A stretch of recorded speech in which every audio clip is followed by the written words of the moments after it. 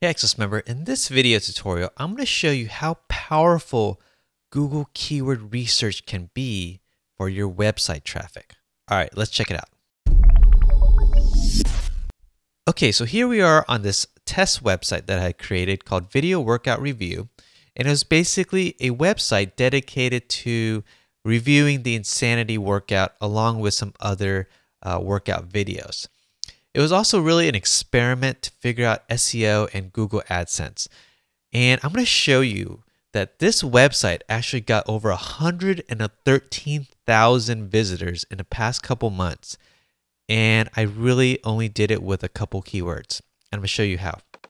So here we are inside the Google Analytics. As you can see, from May 1st, 2013 to January 21st, 2014, that's not even one entire year yet.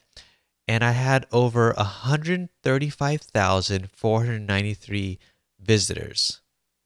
Now, the unique visitors is over 111,960. So here we are on this page, and as you can see, 89,846 visitors came from Google organic search engine traffic. Now, I also had a few from other referrals from Google, and also from Bing and Yahoo and the Google UK. So majority of my traffic was from search engines. So I just wanted you to understand that this wasn't driven by social media as much. Mainly it was just Google traffic. Okay, so I'm going to walk you through the process of basically how I did this keyword research to find the right keywords to get all of this traffic. So you're going to go to google.com and you're going to type in Google Keyword Planner. So the first search result should be Google AdWords Keyword Planner, and you want to click on that. So once you get inside, you should have a page that looks like this. And the first one you want to select is Search for New Keyword and Ad Group Ideas. Click on that.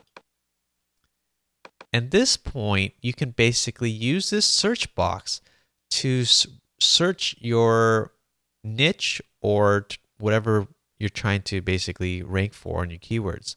So what I did was I basically typed in the Insanity workout and I targeted mainly the United States. So I changed my country of origin to just United States. I want to remove the UK, India, Australia, and Canada. And the reason I decided to do that was mainly the product was sold in the United States. So I wanted to really focus on my target market. And I could also change my country language, which was English, so I left that the same. And I could also change if I wanted to search outside of Google's with their search partners. But I'm going to pretty much leave that the same as well. So I went ahead and clicked Get Idea.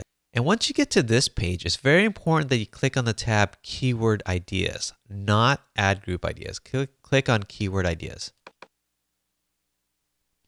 And as you can see, the Insanity workout itself had an average monthly search of about 450,000 visitors a month.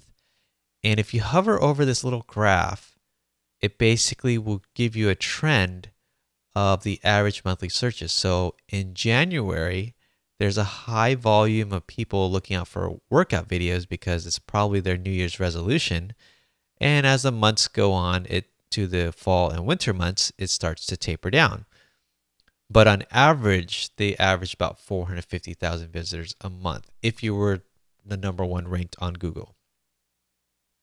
But what I mainly did was down here, there's these keywords as by relevance. So they give you the other keywords that are possible matches within this related niche. So I was basically searching for other keywords that were related to the Insanity workout that gave me a high volume amount of traffic. So I was thinking, well, what would people search for if they wanted to work out with Insanity workout? So they probably figure out like, well, what do I need to do for the day, or what's the schedule or calendar for this workout? So I typed in the Insanity workout schedule. And what came about really shocked me. So the Insanity workout schedule, there was about average of 60,500 average monthly searches. So that dawned on me that, I wonder if this is a good keyword that I could rank for on Google. Okay, so I hope you enjoyed this quick tutorial on how to do keyword research with Google's Keyword Planner.